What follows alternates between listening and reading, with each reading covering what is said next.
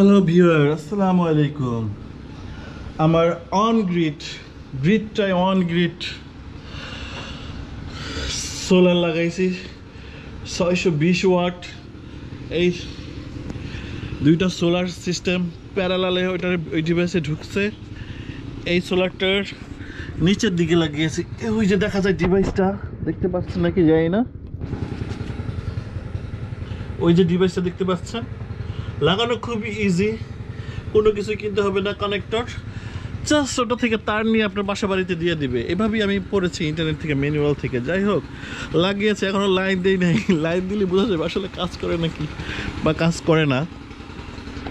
আমি খুবই ভয়ে ভয়ে আছি, এখন এই লাইন দেবো। সার্কিট ব্রেকার দিয়েছি হলো এই যে এখানে আমার লাইনের, আমার বাড়ির নেগেটিভ পজিটিভ চলে আসছে এখানে। এটা এখন অফ আছে, মিটার অফ। ওইটা থেকে ডিভাইস থেকে পজিটিভ নেগেটিভ এখানে আছে, ফেস নিউট্রাল মিটারে আসছে। মিটার থেকে এটা থেকে বাসা বাড়িতে চলে গেছে। ওয়ারিং খুবই সহজ, বাট জানি না কাজ করবে নাকি। আর এইটা তো আমি আর্থিংয়ের তার দিয়েছি স্টেজ জন্য। আল্লাহ, বিসমিল্লাহির রহমানির রহিম। আল্লাহ, কি হয় জানি না। আল্লাহ, মিটারে অন হয়ে গেছে। মিটার অন হয়ে গেছে। কিলোওয়াট চলে যাচ্ছে। Amazing, I can't believe. দেখা যাচ্ছে নাকি জানি না। আচ্ছা, আমি এম্পিয়ার চেক করি। এইটা হলো আচ্ছা, এটা ফেসে আমি এখনো মনে নাই, টেপ দেই নাই। ডিসি এম্পিয়ার, হ্যাঁ 0.5 না, এসি এম্পিয়ার। সরি, ও 60 এম্পিয়ার। ও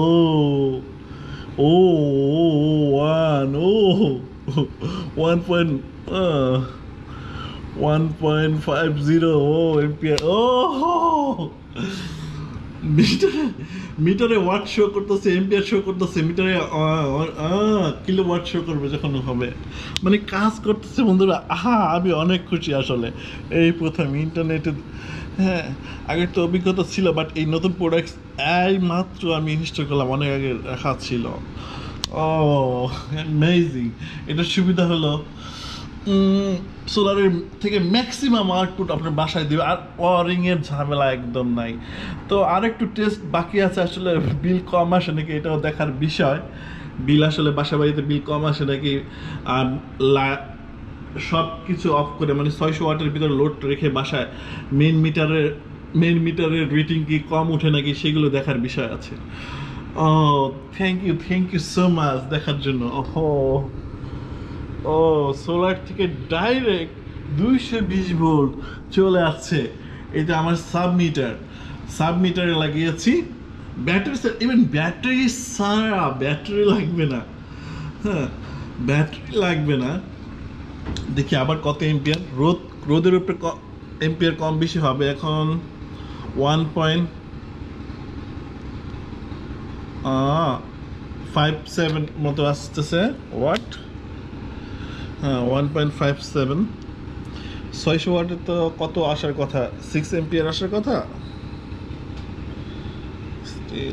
কারণ মেঘলা আকাশ দেখতে পাচ্ছি, মেঘলা আকাশ, তো এখানে পুরোপুরি আসবে না যেহেতু। আর আমার সোলারের কানেক্টর একটু সমস্যা ছিল, আমি বাইরে এই ময়লা ভরছিল, পরবর্তী পরিষ্কার করে দিব সোলারের কানেক্টরগুলো।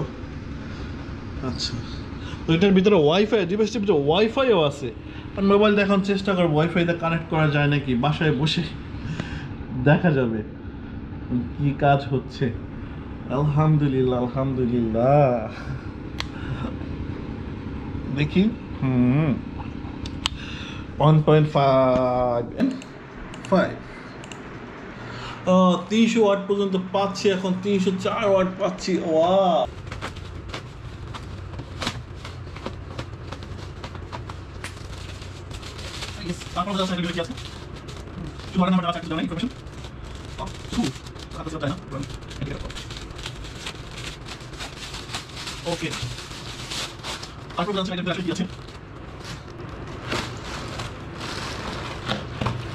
ওকে, বন্ধুরা,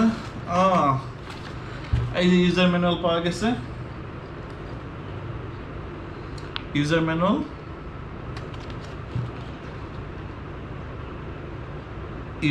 দেখতে পাচ্ছি। ডেঞ্জার লেখা আছে। Solar smart micro inverter, and this is user manual. Read user manual before operating this equipment. Failure to do so you can result serious injury, property damage and the electric shock. ঠিক আছে, এটা পরে তারপর ব্যবহার করতে বলছে, কারণ electric shock করে খাওয়ারও আছে। আচ্ছা, তো এখানে সব ইনফরমেশন দেওয়া আছে, কোন তারটা কি হবে, হ্যাঁ দেওয়া আছে। তারপরে সোলার প্যানেল গুলো কিভাবে লাগাবো সেটাও দেওয়া আছে।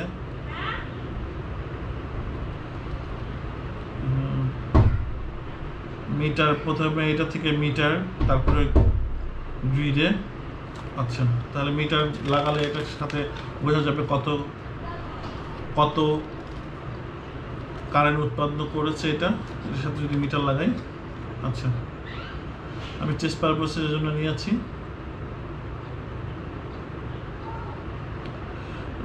ম্যাক্সিমাম ইনপুট ভোল্টেজ হলো 60 ভোল্ট, স্টার্ট আপ ভোল্টেজ হলো 20 ভোল্ট হবে। আচ্ছা, ম্যাক্সিমাম ইনপুট পাওয়ার এটা হলো আমার দুইটা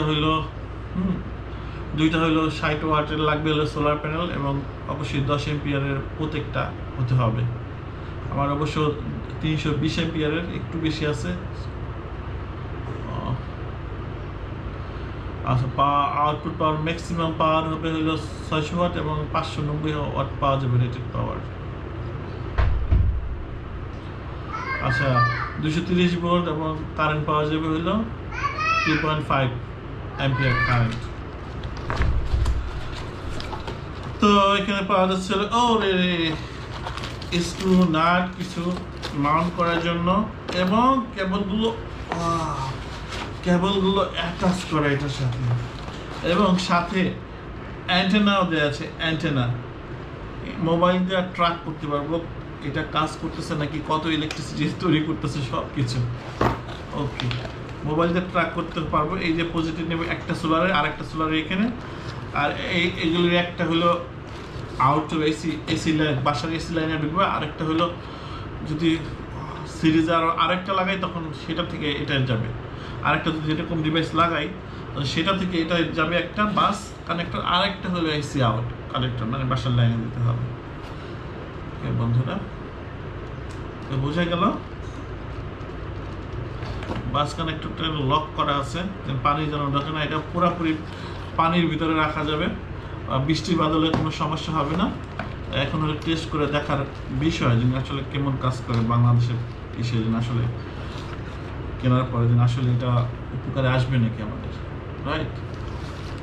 হ্যাঁ, একদম কোনোখানে ভিতরে পানি ঢোকার কোনো অপশন নাই।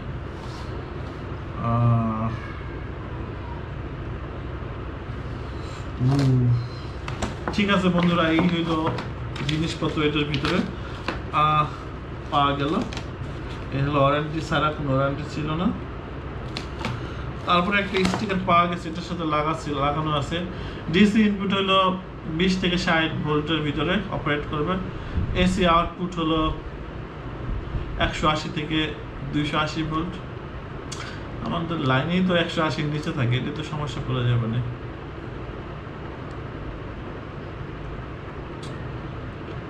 ম্যাক্সিমাম ইনপুট পাওয়ার হলো দুইটা সোলার দিতে হইব 300 ওয়াটের, আর ফ্রিকোয়েন্সি আছে। ওকে, ঠিক আছে, এখন টেস্ট করে দেখার বিষয় কি অবস্থা হবে এটা লাগালে। থ্যাংক ইউ বন্ধুরা দেখার জন্য ভিডিও। আমার চ্যানেলটি সাবস্ক্রাইব করে রাখবেন।